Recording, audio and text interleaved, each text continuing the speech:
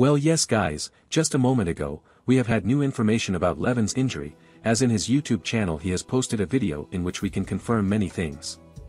Well, I start by saying that his wrist is not as bad as I thought, but there are some data that Levan has said, that make me a little scared, such as when he said that his recovery will take at least 1.5 months.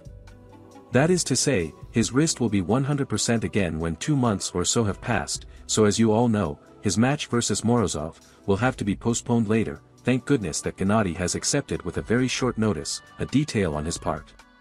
But this does not end here. Levan has exactly the video where the injury occurs. I leave you to see it.